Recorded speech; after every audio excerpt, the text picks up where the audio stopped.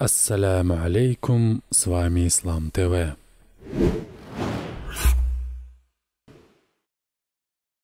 Аллах в Коране говорит, смысловой перевод: «О те, кому было дано Писание, уверуйте в то, что мы не спаслали в подтверждение того, что есть у вас, пока мы не стерли ваши лица и не повернули их назад, пока мы не прокляли вас, как прокляли тех, которые нарушили субботу. Веление Аллаха непременно исполняется». Сура Ниса, аят 47. Сходство и различия между Кораном и Библией многие путают. Говорят, что Коран — это копия Библии.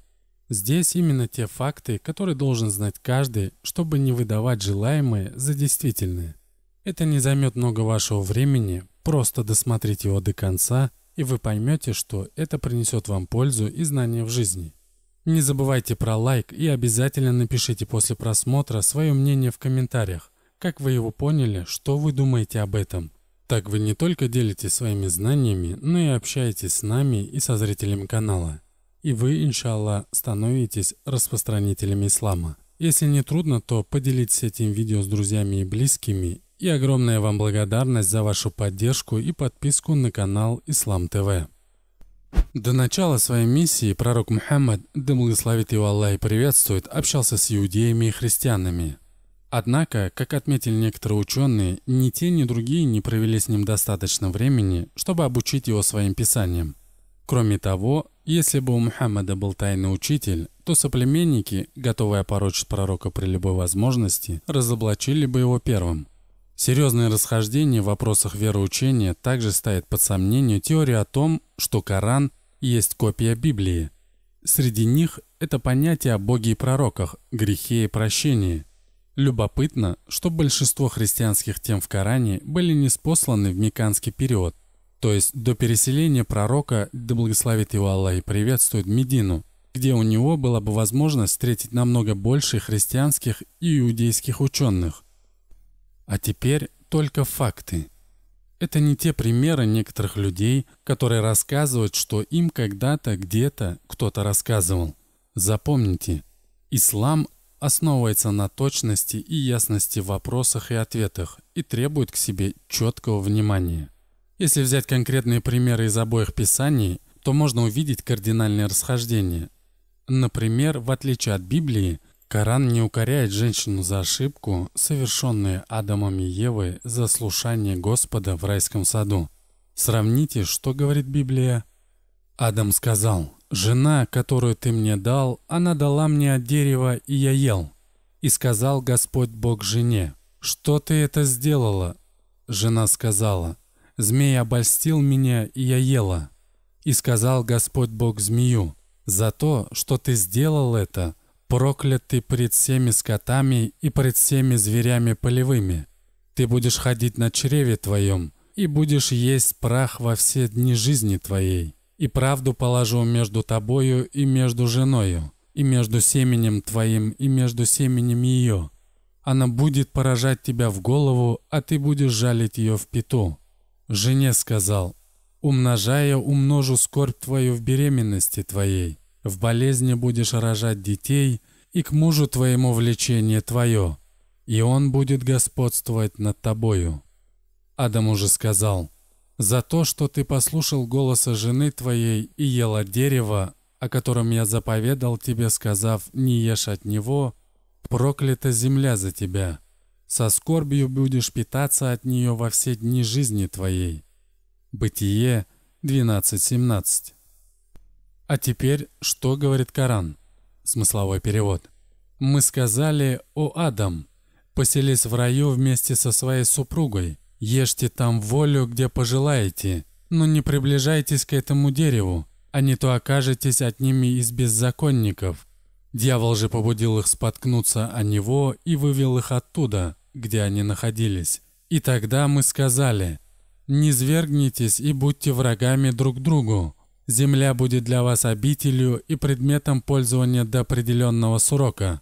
Адам принял слово от своего Господа, и он принял его покаяние. Воистину, он, принимающий покаяние, милосердный. Сура Аль-Бакара, аят 35-37. То есть Коран подчеркивает, что и Адам, и Ева покаялись перед Господом и были прощены. Смысловой перевод аята. Адам принял слова от своего Господа, и он принял его покаяние. Воистину, он, принимающий покаяние, милосердный. Сура Аль-Бакара, аят 37. Коран упоминает, что пребывание Адама и Евы на земле было частью Божьего замысла. Смысловой перевод аята. «Вот твой Господь сказал ангелам: я установлю на земле наместника». И они сказали: «Неужели ты поселишь там того, кто будет распространять нечестие и проливать кровь, тогда как мы прославляем тебя хвалой и освящаем тебя?» Он сказал: «Воистину, я знаю то, чего вы не знаете». Сура Аль-Бакара, аят 30. А не наказанием, как говорится в Библии. Адам уже сказал: «За то, что ты послушал голоса жены твоей и ел от дерева, о котором я заповедал тебе, сказав: не ешь от него, проклята земля за тебя. Со скорбью будешь питаться от нее во все дни жизни твоей. Терния и волчцы произрастит она тебе. И будешь питаться полевою травою. В поте лица твоего будешь есть хлеб, доколе не возвратишься в землю, из которой ты взят, ибо прах ты, и в прах возвратишься». Бытие 3, 17, 19. Можно заметить и другие значимые разногласия, связанные с историей Сулеймана, Соломона. Например, Коран отрицает, что этот пророк когда-либо поклонялся идолам. Сравните Коран, сура Аль-Бакара, аят 102, и первую книгу Царств, глава 11, стих 4. Ибрагима, Авраама. Коран описывает историю с принесением в жертву Исмаиля, сына Ибрагима, пророков Исмаила и Исаака, Лота, Нуха, Ноя, Мусы, Моисея и Исы, Иисуса. Библия утверждает, что потоп был всемирный, тогда как Коран говорит о локальном наводнении. Более состоятельный довод с научной точки зрения. Сравните. Коран, смысловой перевод. «Мы потопили народ Нуха, Ноя, когда они сочли лжецами посланников, и сделали их знамением для людей. Мы приготовили беззаконникам мучительные страдания». Сура Аль-Фуркан, аят 37. А теперь Бытие, глава 7, стих 23. «Истребилось всякое существо, которое было на поверхности земли, от человека до скота и гадов и птиц небесных. Все истребилось с земли, остался только Ной и что было с ним в ковчеге». У кого еще остались сомнения, настоятельно рекомендую ознакомиться именно с этими аятами. Коран также не оставляет без внимания многие исторические моменты, о которых умалчивает Библия.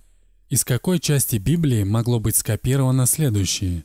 История о народах Ад и Самуд, их пророках Худ и Салих, Коран, сура Аль-Хакка, аят 4 и 7. Разговор Нуха, Ноя со своим сыном до начала потопа. Коран, сура Худ, аят 42-43. Разговор Ибрагима, Авраама со своим отцом. Коран, сура Аль-Анам, аят 74. Упоминание о городе Ирам. Коран, сура Аль-Фаджр, аят 7. Упоминание о том, что Господь сохранил тело утонувшего фараона как знамение для будущих поколений. Коран, сура Юнус, аят 90-92. Описание первого чуда пророка Исы, Иисуса, младенец Иса, лежащий в колыбели, заговорил. Коран, сура Марьям, аят 30-33. Упоминание о том, как с дозволения Господа Иса обратил глиняную фигурку в птицу. Коран, сура Аль-Имран, аят 49. И в заключении есть замечательный хадис. Ибн Аббас сказал: люди размышляли об Аллахе, и тогда посланник Аллаха, да благословит его Аллах и приветствует, сказал им: не размышляйте об Аллахе, а размышляйте о его творениях, потому что вы не сможете делать этого, как полагается. Как Аллах в Коране говорит, смысловой перевод: неужели они не задумываются над Кораном? Ведь если бы он был не от Аллаха, то они нашли бы в нем много противоречий. Сура Ан-Ниса, аят 82. И обязательно не ленитесь выбирать время для изучения своей религии. Ассаляму алейкум ва рахматуллахи ва баракатуху.